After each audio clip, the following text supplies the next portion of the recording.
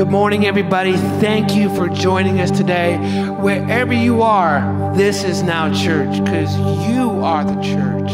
So whether you're gathering by yourself, just around your cell phone, or you have your whole family together around the computer, thank you for prioritizing being in the presence of God. So let's just take a moment just to pray together, and then we're going to sing a few songs, and then we'll be hearing from our special guest speaker this weekend. So Father, we thank you that you're already working in and through every heart. We thank you that moments of praise and adoration is where true heart change and life change happens. We love you today, God. Amen.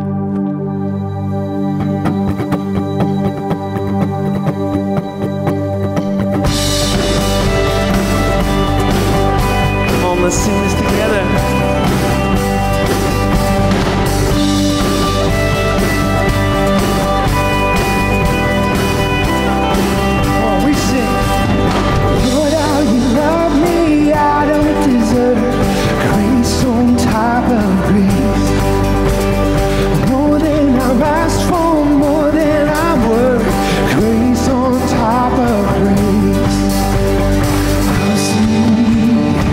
Sound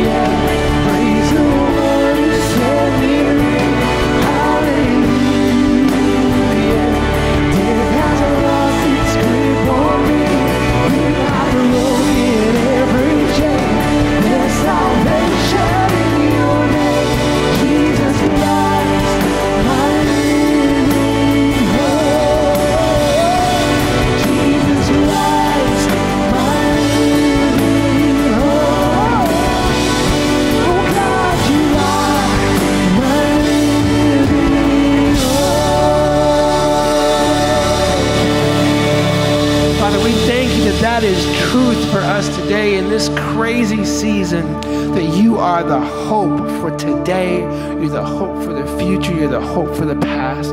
There is nothing that is impossible because of who you are. We thank you for these moments, and we thank you for the peace that we experience in your presence. And everybody said amen. Amen. Thank you for worshiping with us. We're going to hear from our very, very special guest speaker in just a moment.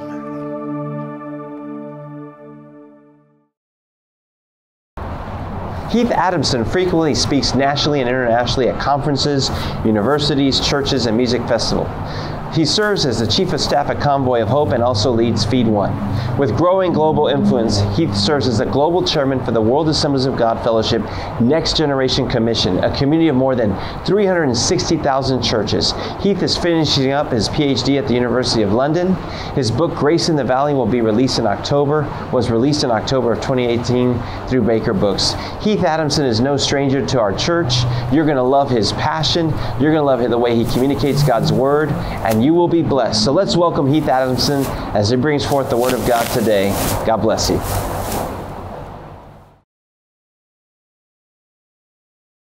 Well, hey, City View Church, I want to thank you and Pastor Troy just for your support. We have together distributed over 135 million meals all over the world during this unprecedented season. The COVID pandemic has impacted a lot of lives. And so thank you for your generosity. Thank you for your heart for those who are marginalized and vulnerable. And together we have seen God transform innumerable lives. There's a lot of uncertainty right now in our culture, regardless of where you live, whether it's Burkina Faso, Spain, or in beautiful Southern California. A lot of uncertainty seems to be the common theme that we all share. And for just a few minutes today, I want to talk to you about that, the uncertainty, and just encourage you that there is a grace.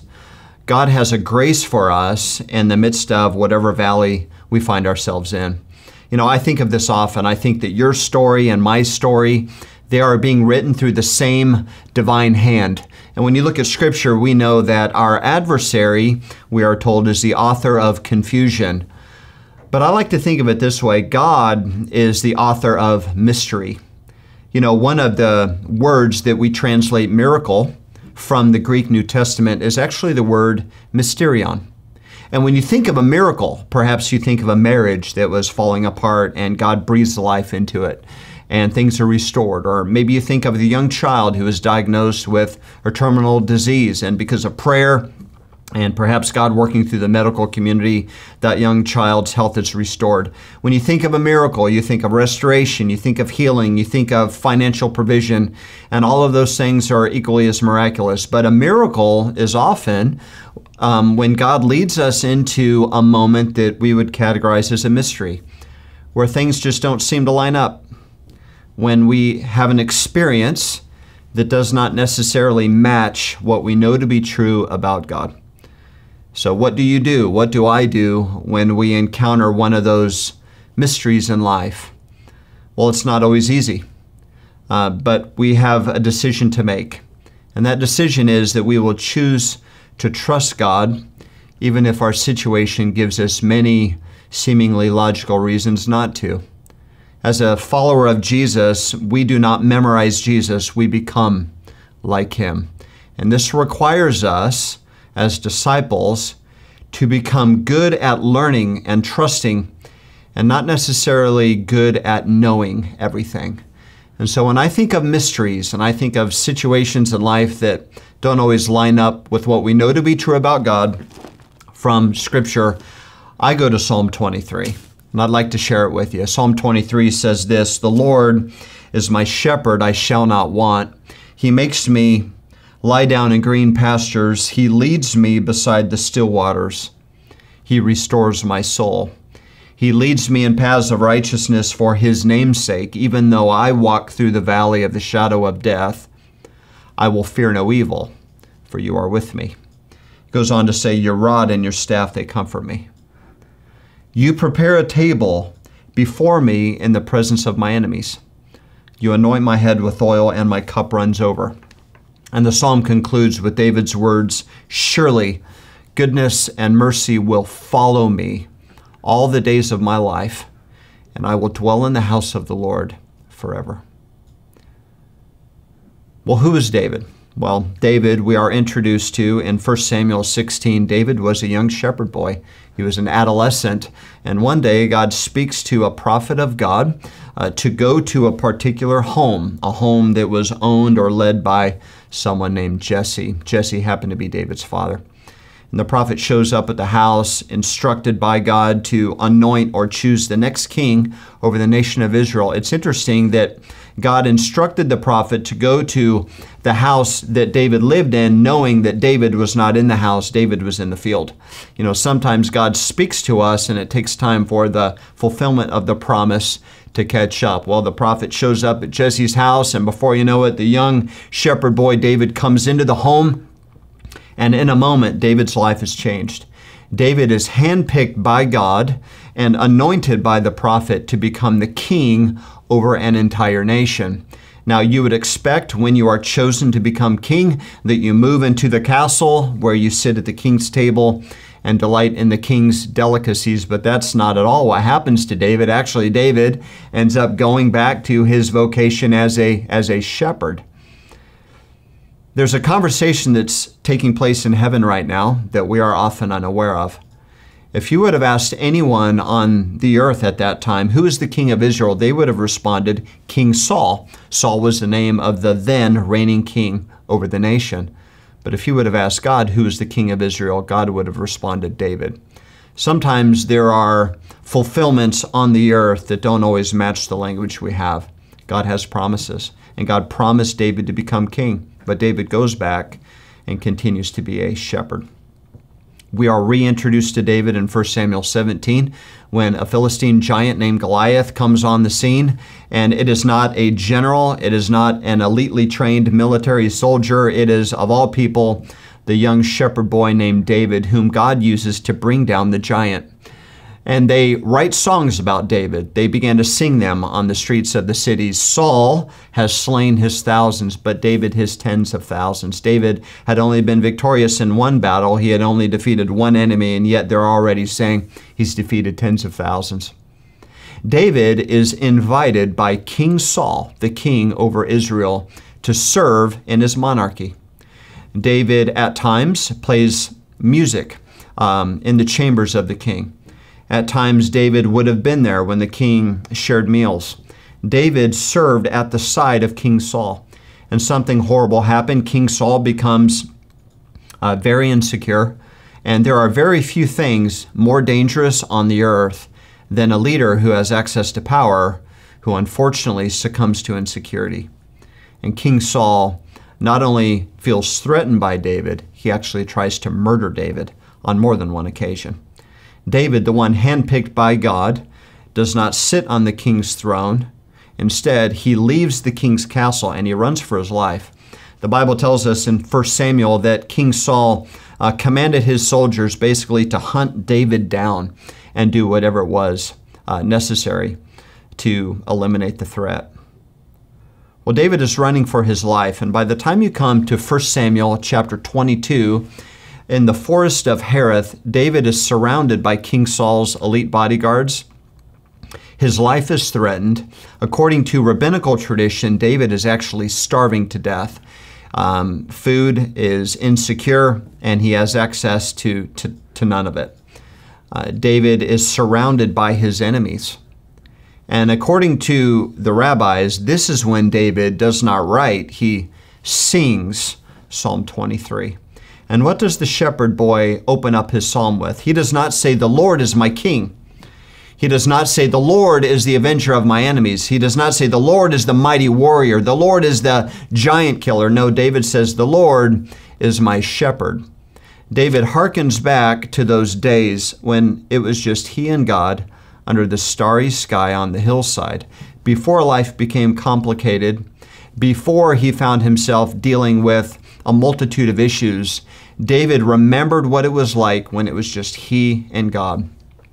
You know, I found in my own personal life, when I walk through a valley, that's a good spiritual practice to just pause and refuse to complicate what is supposed to often remain simple that God is our shepherd. The prophet Isaiah puts it this way: we are all like sheep. We have gone astray, each to his own way, and the Lord has laid on him the iniquity of us all. So David opens up his psalm by saying, the Lord is my shepherd, and he acknowledges, therefore, that he is merely a sheep. The Lord is my shepherd, I shall not want, David says. Now remember, David is supposedly starving to death. He is surrounded by people who want to kill him. He has a promise from God to serve as the king of a nation, and yet he's literally hiding in a cave in a forest. How, David, can you tell us that you want nothing? When David says, I shall not want, he is not necessarily stating the absence of desire. There are many desires that are good. The desire to have a healthy family is a good desire. The desire to get out of debt is a good desire. The desire to meet the needs of those who are hurting, that is a good desire. When he says, I shall not want, it is not the absence of desire. Instead, David is saying, I refuse to be enslaved by any desires when I'm going through a difficult season. I put my faith and my trust in God. The Lord is my shepherd, I shall not want. He says that God makes him lie down in green pastures. Now, if you've ever been to Israel, green pastures don't necessarily exist.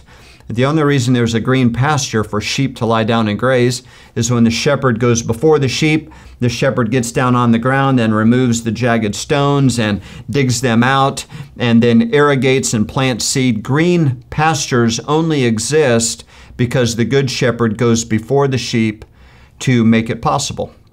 In my research, I discovered that shepherds often lie down in the open country with the sheep.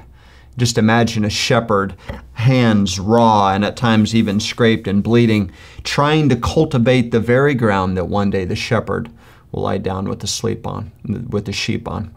He says, he makes me lie down in green pastures. Later on in the psalm, it says, I walk through the valley of the shadow of death. Sometimes it's easy to invert those. Sometimes it's easy, if you're like me, to walk through the green pasture and lie down in the valley. Even if our valley is steep and long and dark, it's important that we never lie down. We keep walking even if we have to crawl out of it.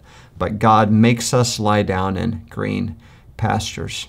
David goes on to say this, he leads me beside the still waters. A reference obviously to one of the streams flowing through the forest of Hereth, but it also reminds me of the story in the New Testament.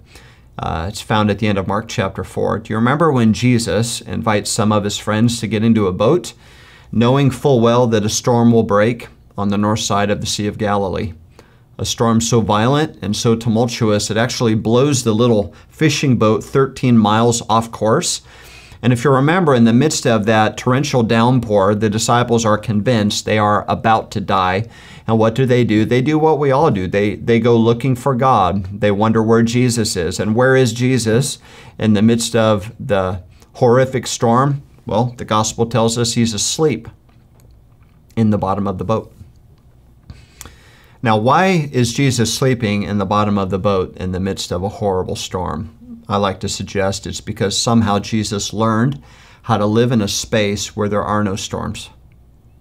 How can David say he leads me beside still waters? Because even when you're in the midst of a horrific storm, the reason why Jesus can sleep is because to him, the waters are always still.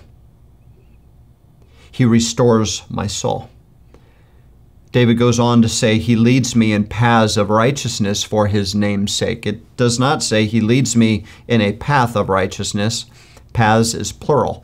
And I'm thankful, just as I'm sure you are, that sometimes the path paved in righteousness leads to the green pasture. But what do we do when the righteous path leads us to the valley of the shadow of death? But it's only a shadow. There's more than one path that God can lead us down, and both are paved in righteousness. And it's important to remember that even if our path takes us into the valley, we're not alone because God is with us. He leads me in paths of righteousness for his name's sake. David goes on to say, even though I walk through the valley of the shadow of death, I will fear no evil, for you are with me. I never caught this until I spent about 3 years researching this psalm. In the first half of the psalm, the language that God uses to describe God is a bit abstract. God is described in terms like The Lord is my shepherd. He makes me lie down in green pastures. He leads me beside still waters. But once David leaves the green pasture and he comes into the valley of the shadow of death, he becomes you. Did you see it? It says, you prepare a table for me. Your rod and your staff, they comfort me. There's a realm of intimacy that David experiences with God that is not found in the green pasture. It is found in the valley of the shadow of death. David goes on to say, your rod and your staff, they comfort me. David fears no evil because he receives comfort from God's rod and staff.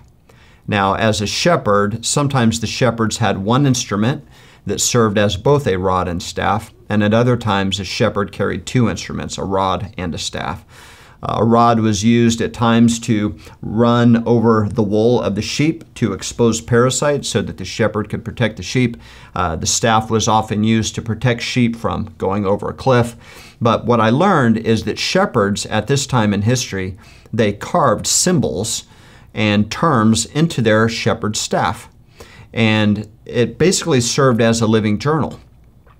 So when David, for example, would have killed the lion and the bear as a shepherd, that would have been something he carved into his shepherd's staff.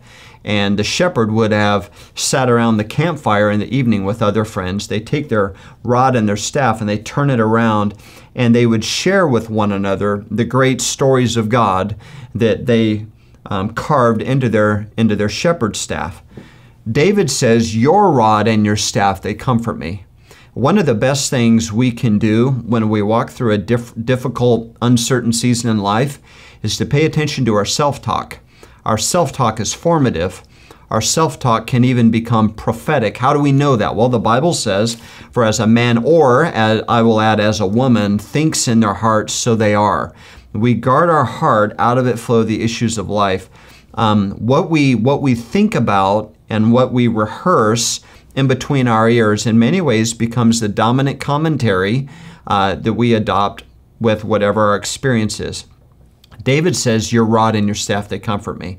One of the best things we can do is let the rod and staff of Jesus, which is Scripture, comfort us when we go through a season that isn't always easy.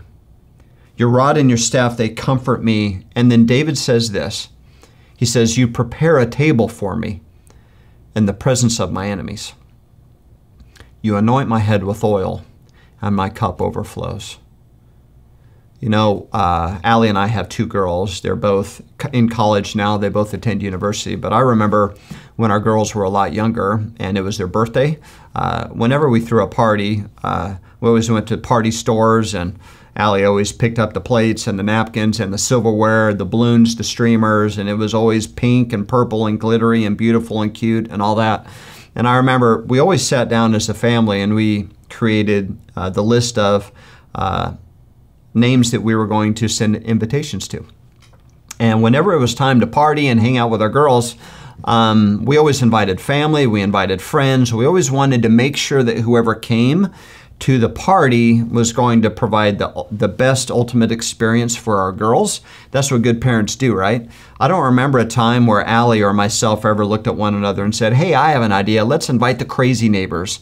Let's invite the creepy relatives. Let's invite people who are a threat and a danger to society to come to our daughter's birthday party. We made sure that whoever we invited to the party was going to add and accentuate the experience. But who does God invite when God throws a party? It says, you prepare a table for me in the presence of my enemies. Sometimes what we think is a spiritual onslaught can actually be an invitation from God to sit down at the king's table and feast. And our enemy, by the way, is never a person.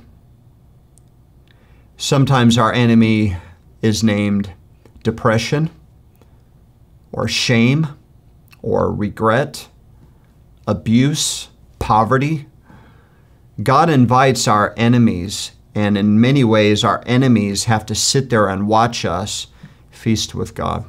God does not prepare the table in the green pasture. God prepares the table in the valley of the shadow of death. but it's only a shadow. When it says, you anoint my head with oil, my cup overflows, I found three primary meanings to that reference, and all three of them relate to how David identifies with God in his valley. When David identifies with God as a shepherd, and he says, you anoint my head with oil, sheep often dealt with a parasite called the nasal fly. And so a good shepherd would take a certain mixture of essential oils and rub the oil on the nasal cavity of the sheep, and it prevented the nasal fly from getting into the cavity. When the nasal fly could somehow get underneath the skin of the sheep, it can cause the sheep to go insane, and the sheep would become incredibly unhealthy and often lose its life. And so a shepherd would anoint the head of the sheep with oil to keep the fly from embedding in. David also previously had been anointed by the prophet to become the king over the nation of Israel. In many ways, God anointed his head with oil, you could say. So when David says, you anoint my head with oil and my cup overflows, in some ways David is identifying with God as the kingmaker, that it is in God's sovereign hand to exalt and pull down. In some ways, David is identifying with God as the good shepherd.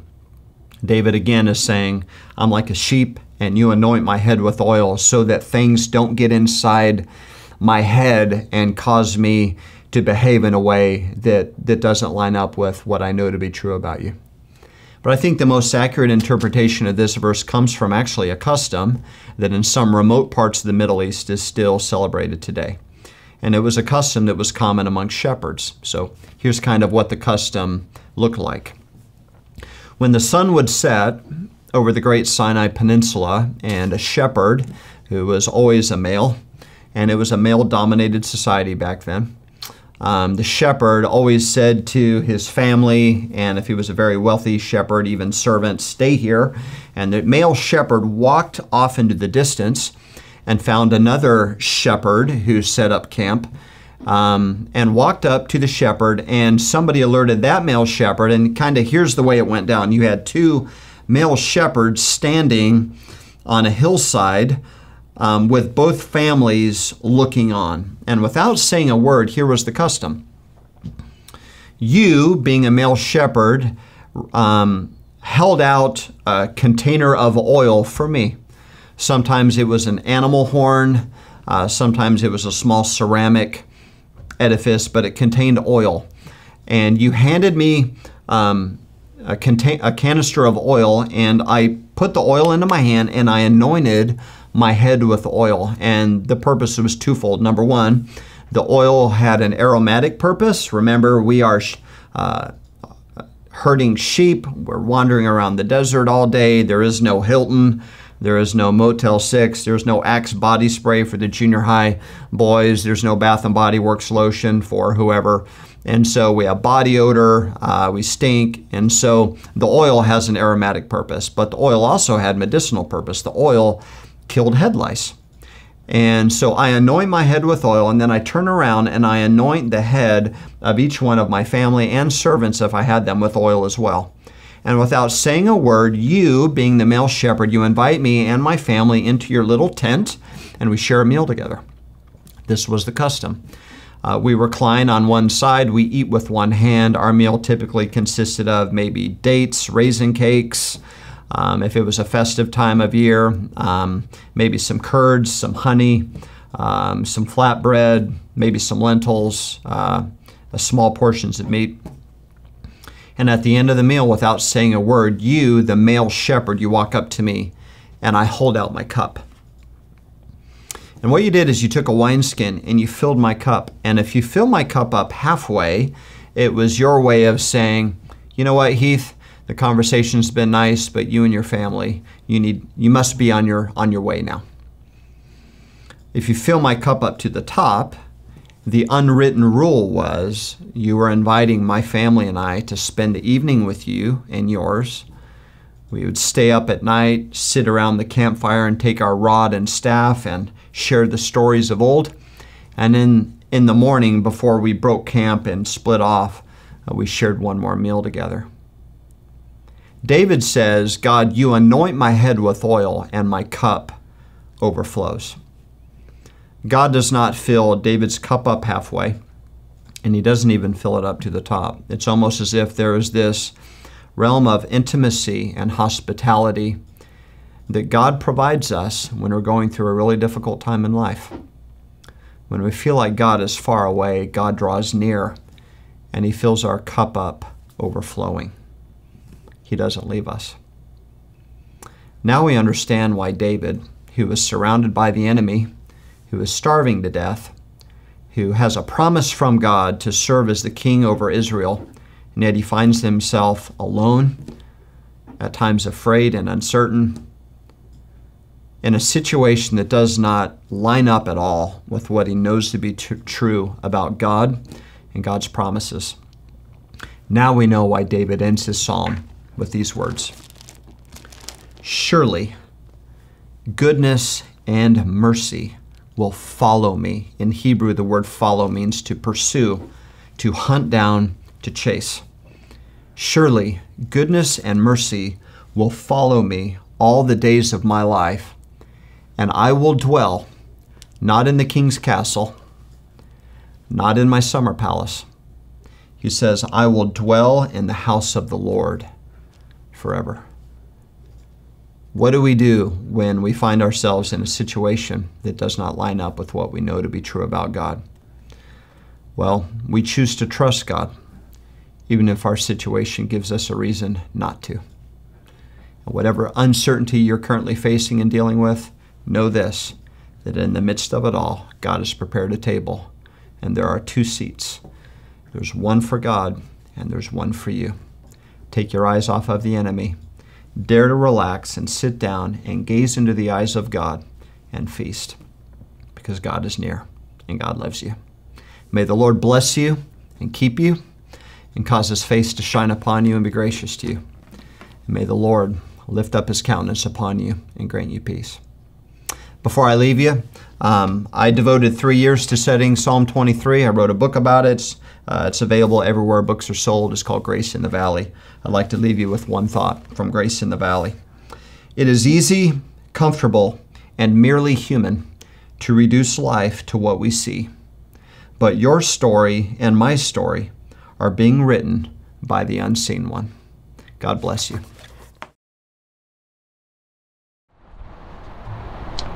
Hey y'all, if you enjoyed today's service, please share it with your friends and family. And if you haven't already, we would love it if you would give us a like on Facebook by searching for City View SD. If your friends and family like this service, please encourage them to give us a like as well. You can also follow our podcast on Spotify or Apple Podcasts by searching City View San Diego, or by visiting our website and going to the messages page. We also recently started a new YouTube page and would love some new subscribers. You can find us at youtube.com/c/CityViewChurchSD. If you're newer to City View, we would love to connect with you. Just text the word welcome to 858-384-5811 so we can properly welcome you home. We want to invite each and every one of you to our next indoor service this coming Saturday night at 5:30 on the City View campus. That's right, we're going back inside the worship center. If you can't make it to our Saturday night service, you can always watch online starting at 9 a.m. on our Facebook page, YouTube channel, or on our website on Sunday morning. October is Pastor Appreciation Month, so make some cupcakes, send a thank you note, give a hug or a high five with some kind words, or find a unique way to show our pastors that we appreciate them. We will all have cards at our services that you can fill out if you'd like. Any way it goes, let's make sure our pastors know just how much they mean to us. You can also comment during our Facebook watch party, or you can email us at prayer@cityviewsd.com to let us know how we can pray for you, how this message ministered to you, or perhaps today you gave your life to Christ for the very first time or rededicated your life to Him. If you did, we have a free gift for you called One Little Yes Can Change Your Life. Just email us at prayer@cityviewsd.com or call the church at 858-560-1878 to let us know you made the greatest decision of your life today. One last thing, just a quick reminder, there are 3 ways that you can continue to help support God's church and the kingdom. The first is by giving online through our website at cityviewsd.com. Click on the Give Now button. From there, you can give your regular tithe and offerings, missions offerings, or anything else you want to give All the info is right there on the giving page. Second, you can text to give at 858-780-5141. Or lastly, you can just do it the good old-fashioned way and mail it into the church office at 8404 Phyllis Place, San Diego, California, 92123. Please make sure to put attention to the finance department. Make sure to check out our website for the latest City View news, and here is Pastor Troy to close us out with a quick Giving Living moment.